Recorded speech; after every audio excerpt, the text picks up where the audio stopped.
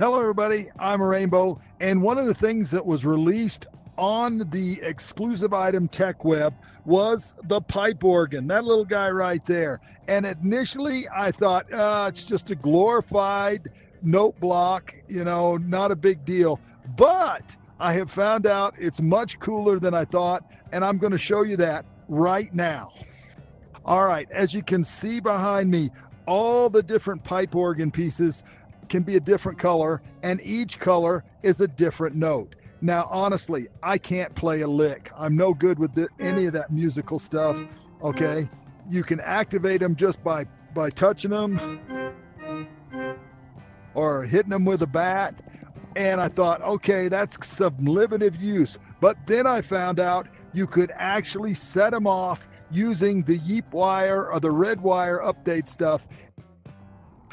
The significant thing that I learned about the pipe organs was that if you took a Redwire or a Yeeps and ran it into the bottom of it, even though they don't have any input ports that you can see, you can activate them with an input signal.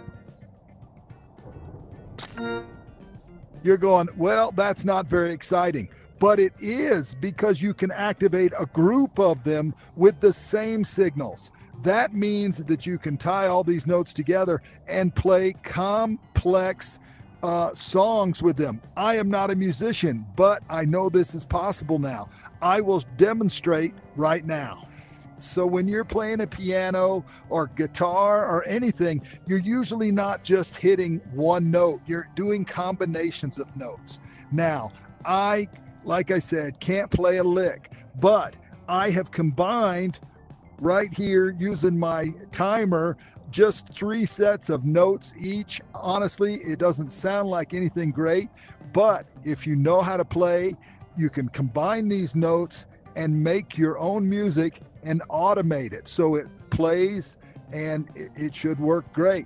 I'm going to give you a demonstration. It's not great music, but it will show you that it works.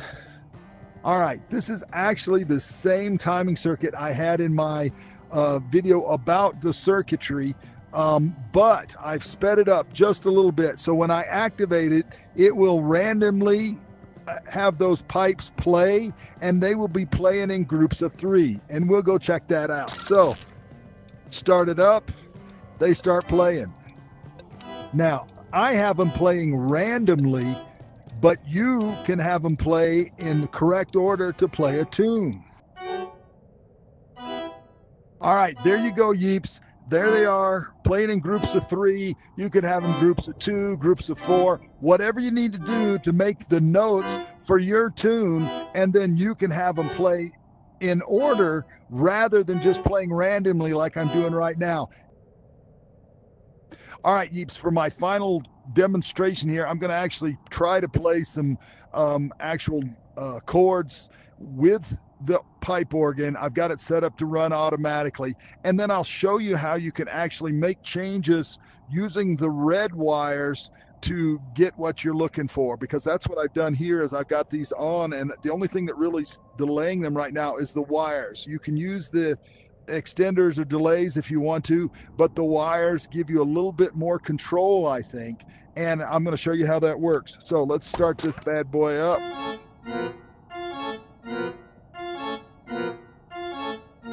I was trying to go for a little bit Halloween scary thing, but I get what I get.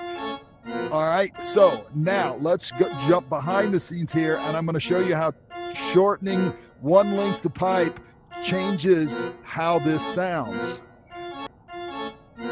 All right, so I'm just going to add one section right here and remove that section right there.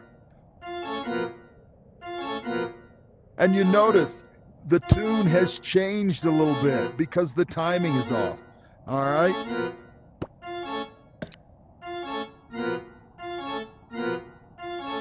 And that's all it takes right there. So I hope that I've given you enough information to go out there and start making some music of your own. I really do. All right, you guys, have fun with this.